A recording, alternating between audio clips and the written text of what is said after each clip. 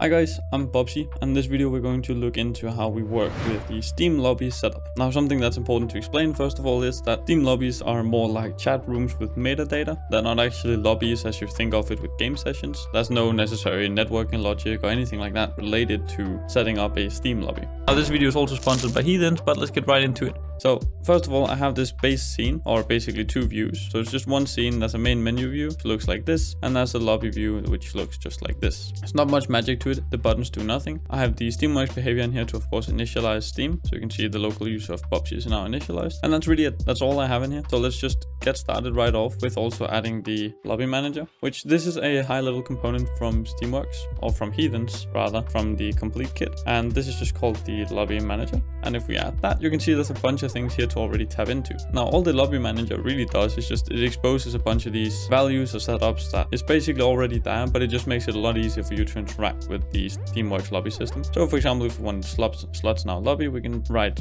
that we want 4 slots. The type can be, for example, let's say friend only. And there's also some search arguments and some search logic in case you want to be looking for lobbies publicly. But for now, we're going to be working on a private lobby setup, just like you would see in, let's say, a party game where your friends join, and then you can press start lobby and the game will start. So let's just get this set up. So now we have the lobby manager in here. And again, nothing really changes now that we press play. But now we can actually have a few things happening. So first of all, we can take our host button here, or the start lobby button, and we can set that up to the lobby manager and go into the lobby manager and hit create. And now this button will create a lobby for us. This so far does nothing visually. It will actually initialize us into a lobby. And the same thing we can actually do with the leave button inside of the lobby. I can drag the lobby manager onto here, go to the lobby manager and hit leave. Now if I press start and I press on the start lobby button, and if I go to the Windows, Steamworks and the inspector, you get this inspector view here where you can see we're initialized with Steam. There's a little lobby tab up here and you can now see we're actually in a lobby. So let me just try and stop this, start this, go to the inspector. You can see there's no lobby, hit the button.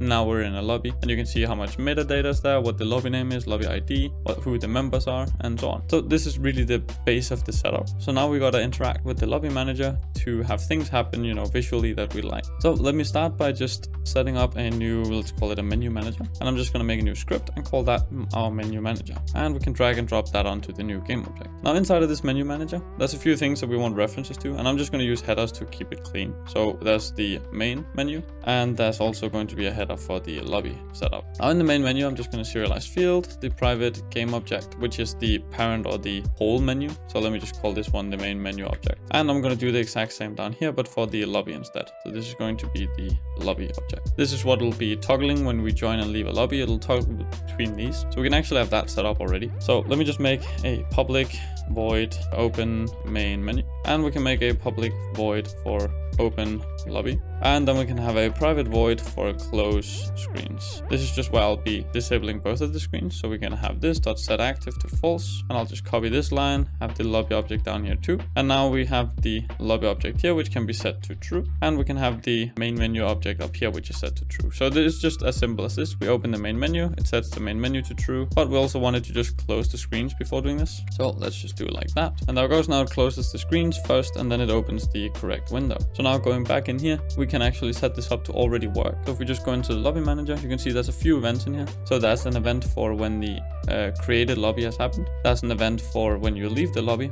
And there's also an event for when you successfully have entered the lobby, which is up here. So this is not when you create the lobby, this is when you join the lobby. So let me drag the menu manager into all of these, because they're all relevant. And then when we leave, we want to call the open main menu. When we create a lobby, we want to call the open lobby.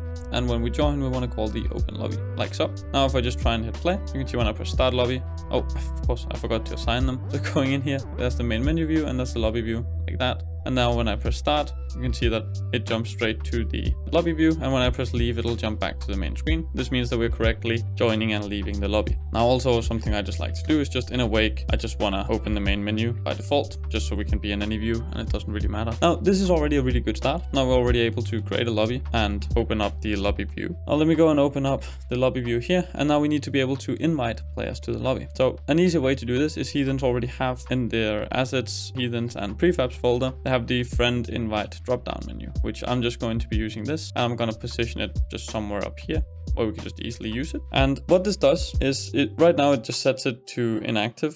when you try and invite someone. I don't want to do that, but this is basically what happens. So let me try and show you. I'm going to hit play. I'm going to start a lobby. And now in here, you can see this is me and this is the player who I want to invite. I can click here and I can click invite. Now at this point, the invite doesn't do anything. But once we press that invite button, this event gets called with the correct user data. So this is essentially what we want to tap into and what we want to happen in here. So what I can do is I can just do a public void invite, or actually, hold on. I'm pretty certain that the lobby manager actually has a call for this already. So if we just drag the lobby manager on there, and there should be an invite up here. And you can see now this will just work. As soon as we hit invite, the other Steam account will get a pop-up with the invite information. However, what we still need to work with is how do they join? Because even though that they press the pop-up in the chat, they'll press to join, it won't actually do anything because we need to tell Steam what happens when the user presses join in the overlay. Now there's a few ways to go about this. They actually have an overlay manager, but I think that's for another video. So an easy way to tap into this, if I just go back to the code here, and we can go to the Heathen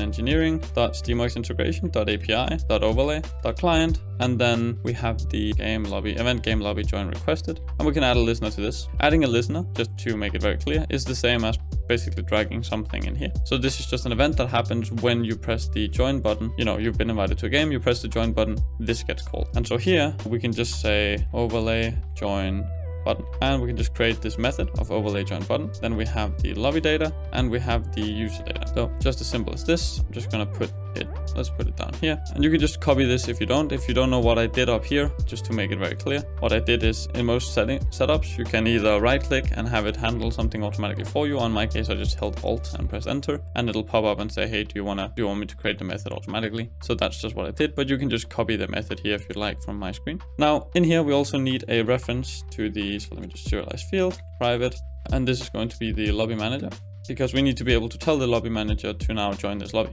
So down here, we're just going to say lobby manager.join, and I'm going to feed it the lobby data. And there we go. Now we should successfully join here. And one last thing that I also want to do is I want to set the title, just so we can confirm that we're in the right lobby. So I'm just going to have a text mesh pro UGI, which is the lobby title. And I think this lobby title should just be set off of the name of the lobby, because the lobby does have a name set up. So what we can do is we can do a public void on lobby created. And then we can actually use that instead of the open lobby. So now we can just call the open lobby in here. And then up here, we can also set this needs to have lobby data, which will be our lobby data, and that lobby data dot, and then we can set the name equals to whatever we want the name to be. In this case, I think it should be my, let's make it my local user. So we can do user data dot me dot name plus, and then we can do as lobby like that. So it'll pop up and be my name lobby. I hope that makes sense. And then it'll automatically open the lobby for us as well. And now when we have the name here, we need to also, of course, set the lobby title dot text equals to, and we can just set it to the same thing really.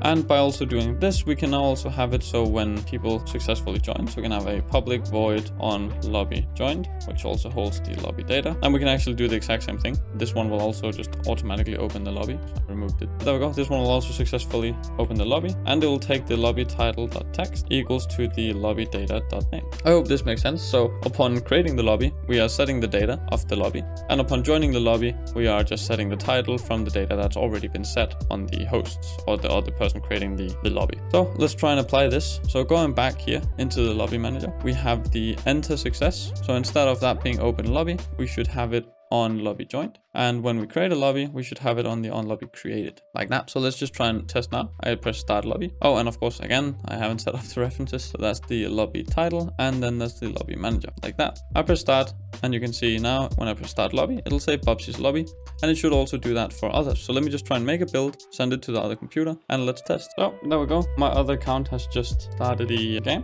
I'm going to start a lobby over on that screen, and then I'm just going to invite the screen which you're looking at to this game. So now I just hit the invite button, and as you can see, the invite popped up. I can press play game, and there we go. I joined, and I'm in Conky Dong's lobby, and it works as easy as that. There's no networking, nothing necessary for this. What we can do from here is then we could start the game session with the host, for example, having a start game button. We can also in the future videos look into how we set up to actually display the players that are currently in this Steam lobby. Or there's a lot of things to really do from here, but it's as easy as this. It's basically just a chat room with data. The lobby manager of Heathens helps a whole bunch and makes the setup super easy. We can also also have some on user joined, on user left events to, you know, use to display data and so on. But yeah, hopefully this was helpful to you. If you liked the video, remember to leave a like, comment and subscribe, and I hope that you have a wonderful day.